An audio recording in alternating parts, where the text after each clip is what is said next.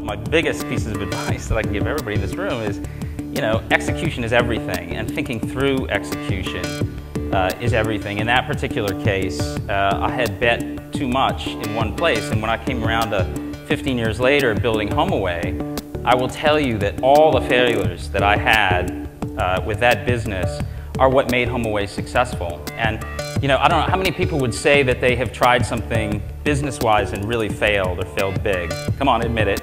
Right. You're the people that I'd love to invest in, because there's nothing like failure to make you paranoid about all the things that can go wrong. That company, by the way, we ended up getting it refunded. It actually wound up, there was $120 million that got put into that company.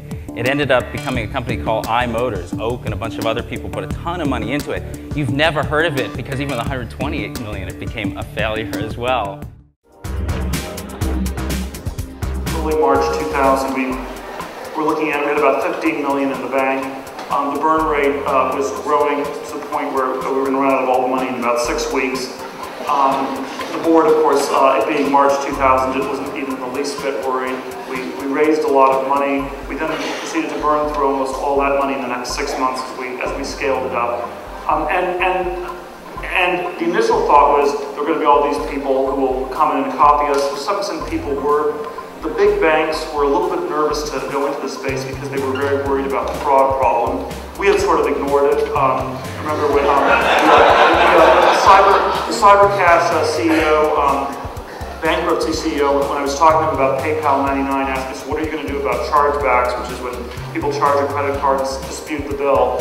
And I told him, well, I don't really know, what was a chargeback? And then it was basically, well, this is what the big fraud problem you run into. And we thought that he was just sort of a pessimistic person who should be ignored.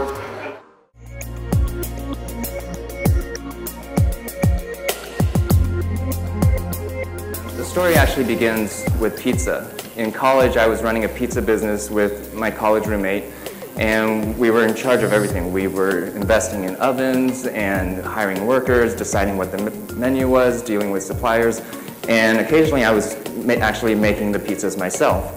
And this guy named Alfred, who is actually the CFO and COO of Zappos today, he would stop by every night and buy a large pepperoni pizza from me.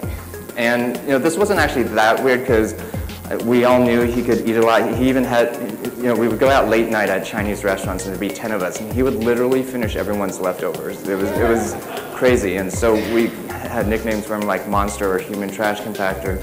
And so sometimes he would, so it wasn't that weird he was buying a large pizza, but then sometimes he would come back a few hours later and buy another large pepperoni pizza, and I was just thinking, wow, this boy can really eat. Well, I found out several years later, he was actually taking the pizzas upstairs and selling them off by the slice. So that's why he's our CFO and COO today at Zappos.